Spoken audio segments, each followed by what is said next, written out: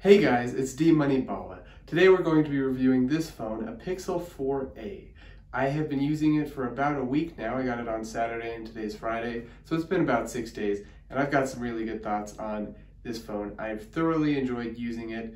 One of the main features that I enjoy on it the most is the battery life. I charged this bad boy Tuesday night at 9:45 p.m. up to 100%, and I didn't have to charge it till about 2:45 p.m. Friday. So that's like more than 50 hours of battery life. I think I only had around 4 hours of screen on time, but still, that's really, really good battery life. The speed is much faster than the Samsung S7 that I was using before. Everything opens up pretty quickly, although it's not the most beefy processor you're going to find in a smartphone right now. It's pretty good for a $350 phone.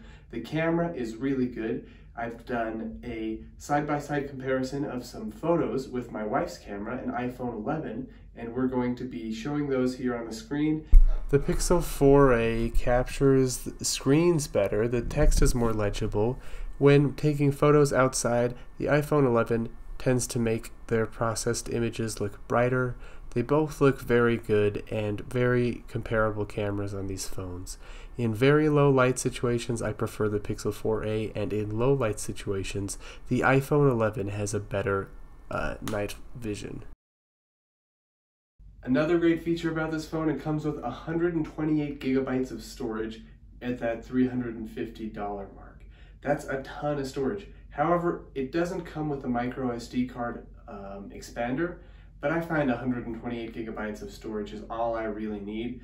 It also comes with a 100 gigabyte plan for 3 months of Google Drive when you buy the Pixel, and that's pretty cool. I like having USB-C on the phone because I was before using micro USB. It's really good. It doesn't have wireless charging, which doesn't really bother me too much now that I have USB-C to charge things with, because I can just pack one charger for my laptop and my phone, and it works out great. The speakers are pretty good.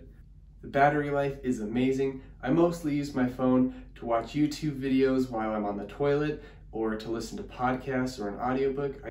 I like the stock Android that Google has. The fonts look really nice just out of the box.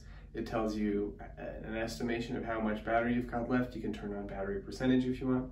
Everything just looks very well designed, and there's no bloatware installed. When I bought this from Amazon Unlocked, that was very nice.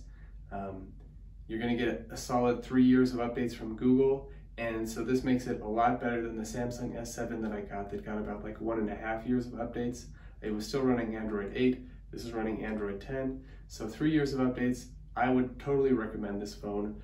Most people, it's going to do exactly what you need. It's a phone, it's going to take great photos, it's got great storage, and a pretty decent battery life. If you've liked this video, hit that like button and subscribe to the channel. Thank you. Have a wonderful evening.